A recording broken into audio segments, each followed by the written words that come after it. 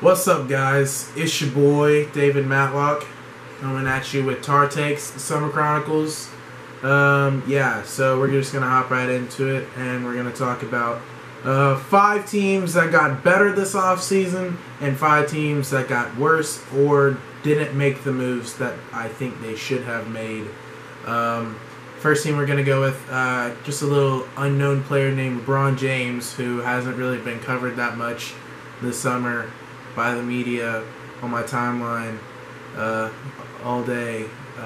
Yeah, he signed with the Lakers, so I don't know how much credit I'm going to give the Lakers front office for this, but it's still a win for them either way. They're going to make the playoffs this year, obviously.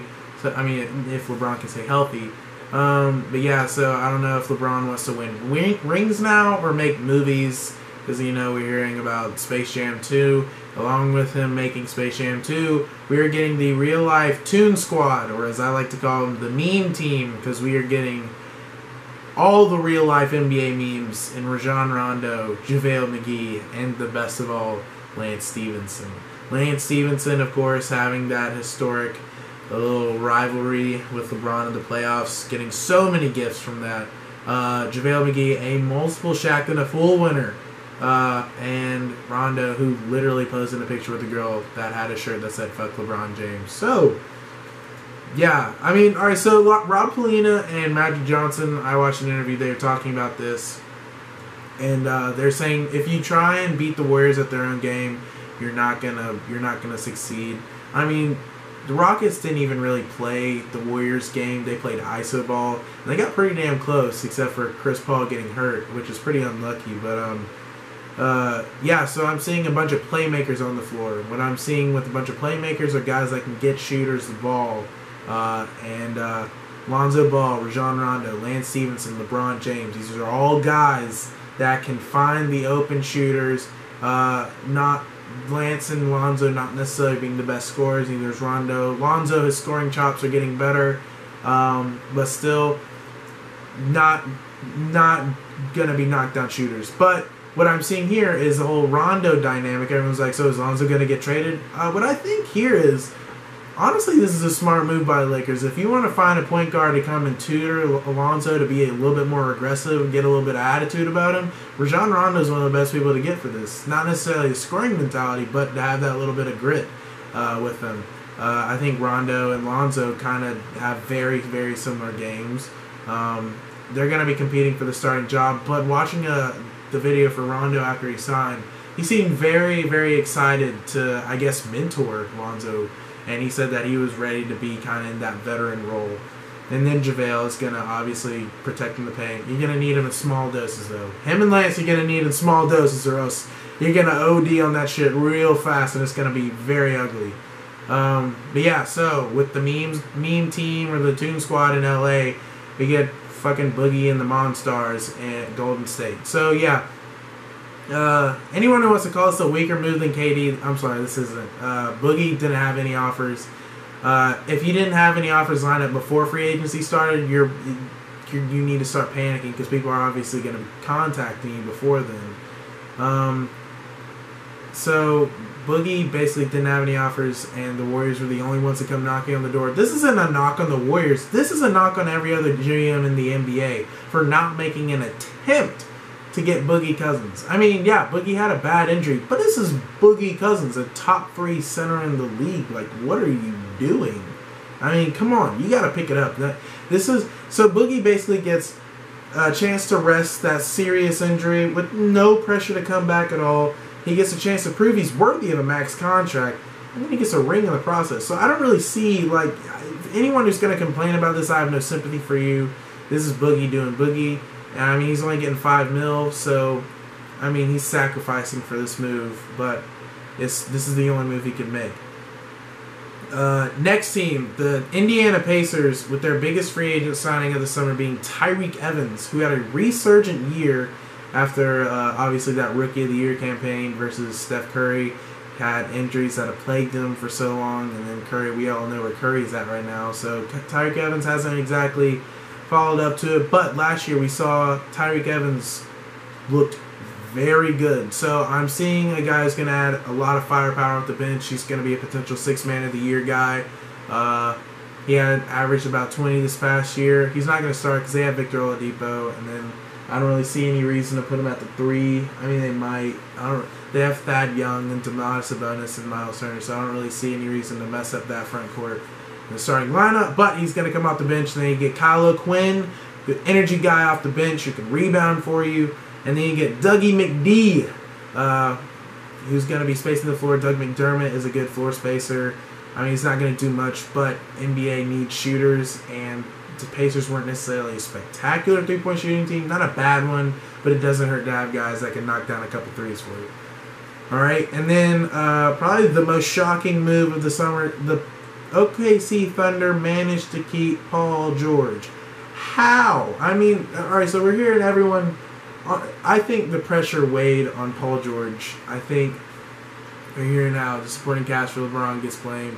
I don't know how big about that one, but I'm thinking like Paul George isn't like that guy. Like anytime he's put in that situation to be that guy, like you look back at the Indiana Pacers, he was that guy scoring wise, but I think that was more like Roy Hibbert's team. That was when Roy Hibbert was like actually good and Frank Vogel. That was a defense oriented team, and he still wasn't clutch at all. I mean, we saw the Jazz knocked him out, and he had like one field goal, and he had the last field goal he scored was in like the second quarter. It was in the first half. So, but yeah, so the Thunder get Hamidou Diallo, high value pick here, high value pick that they get from the Brooklyn Nets. This guy was heralded as one of the most athletic players in the draft, period. And they end up with this guy, Kentucky guard. He was projected to go first round, top 20 even. And they somehow land him at the 40th pick.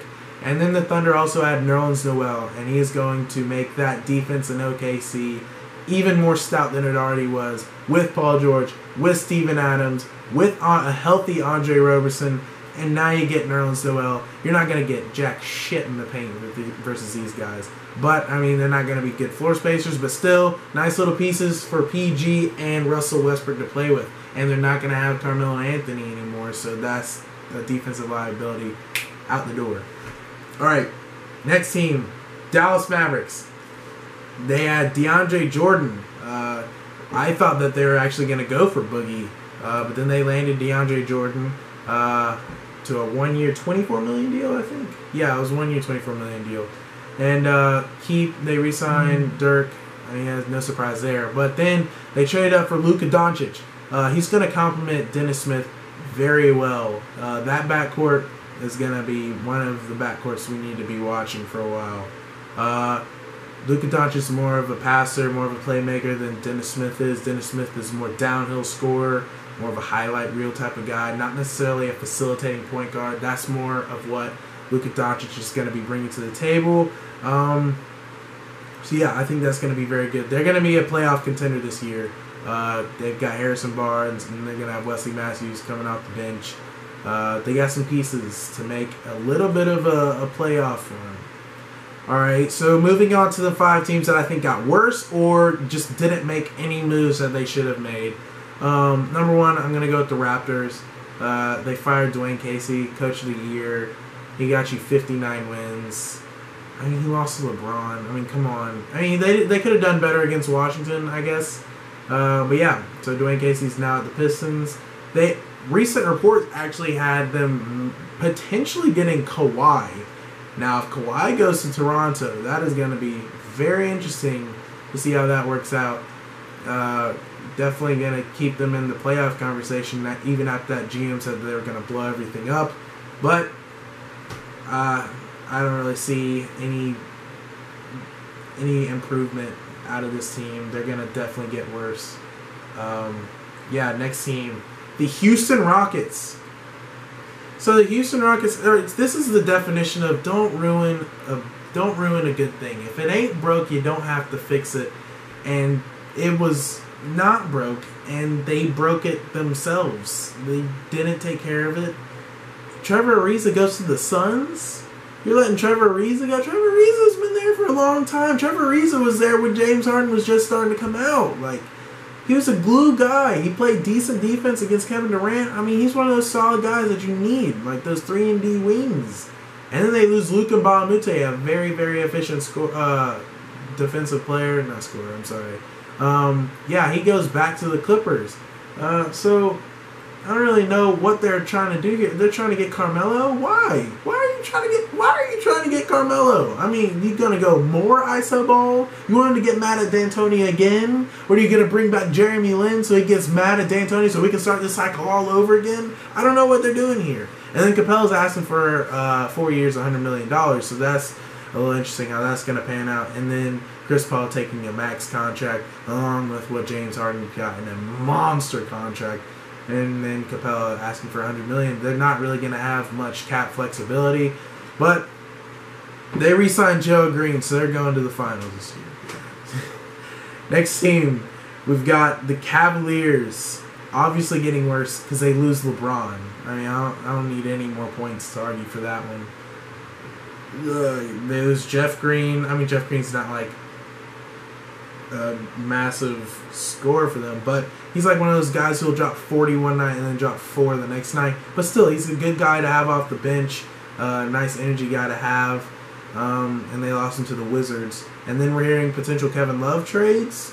Question mark. I wouldn't move him if I were them. He's their only All-Star on that roster still.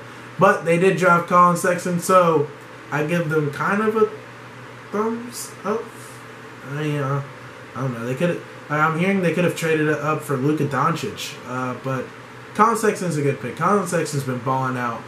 I guess this is gonna be a cycle. LeBron's gonna go back to Cleveland in like 4 years after his contract's up. He's gonna leave again, and they're gonna draft another point guard. They're probably gonna draft like LeBron's son, honestly, as point guard there, but we'll see. The Magic, the Orlando Magic, is just allergic to guards for some reason. I mean, in this draft, there were so many guards they could have gone for. Like, literally, there were Shai Gilgeous-Alexander, Colin Sexton, Trae Young were still on the board during this draft. And they go for Mo Bamba. I mean, Mo Bamba, he's very talented. I mean, they're obviously building a strong front court in Orlando with Aaron Gordon re-signing, Jonathan Isaac, and Mo Bamba there. That's a pretty strong front court to have. Very strong potential. But Isaiah Briscoe, that's your guard? I think Shelvin Mack's still on the team. Who is gonna dribble the ball? Who is going to pass you the ball when you are trying to post up? Because Mo Bamba's not going to dribble the ball. I know that for sure. He's not going to be feeding Aaron Gordon in the post. Who do they have? They don't even have Elfrid Payton anymore. And they lose Hazonia. Hazonia was having a good year. He was actually a decent guy who could shoot. Very good shooter. He's going to do well in New York. He can pass the ball. At least pass the ball. And they lose that guy. So I don't really see what... The Magic's obviously building a front court, but they could have done so much with those guards. And they didn't even get Isaiah Thomas. So we were hearing rumors that they were going to get Isaiah Thomas. Isaiah Thomas signed with the Denver Nuggets today on a veteran minimum, I think. So yeah, the Nuggets are going to be a team to watch for as a playoff dark horse. But yeah, so the Magic dropping the fucking ball on that one. The Wizards didn't draft a big man. Alright, so John Wall, your star player, is like, guys, we need an athletic big man. I want to see... Obviously, there's some shots going at Marcin Gortat for that. And you've got good 3-and-D guys. You've got Kelly Oubre. You've got Otto Porter. You've got good guard in Bradley Beal and John Wall. You've got all those pieces. You just need a big man. We're going to draft another 3-and-D wing in Troy Brown. Why? Robert Williams, Amari Spellman, Mitchell Robinson, we're still on the board. Mitchell Robinson, who's been showing out. He's going to be a part of the most promising front court in the NBA with Kristaps Porzingis, Kevin Knox, Mitchell Robinson. That's going to be a crazy front court. And the Wizards didn't even try and get any of those guys. I mean, so they move on from Gortat, which I think was a good move. And then you go for another washed-up Magic center in Dwight Howard. I'm not seeing... They're falling for another trap. I mean, Dwight Howard's going to go rebound for you. He's going to play some defense. But he's not a modern big. He's a relic. He's not really gonna be like a veteran guy who's gonna add value to, because he's a locker room cancer. And this is already a team that has chemistry issues. So I don't understand why they're making this move, but we'll see. So yeah, this has been an episode of Tar Takes. I've got more content coming. I'm sorry, I've been lagging behind. I've had work. But yeah, I'm going to be putting out some Summer League videos. Trae Young, dropping some dubs for my Hawks.